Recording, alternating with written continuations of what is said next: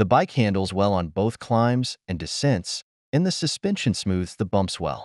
It's easy to control, even on rough trails, which makes it feel safe and comfortable. One of the things I've noticed is how well it fits me. The proportional response design seems to work. I don't feel like I'm struggling with the bike, and it feels balanced in turns.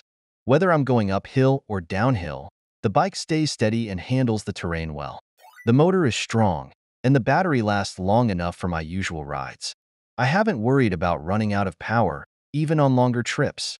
The bike also has a sensor that tracks my rides, which is a nice feature, though I don't rely on it too much. Overall, the Moterra Neo Carbon 2 has been a good trail companion. It's easy to ride, and I've enjoyed taking it out on different types of terrain.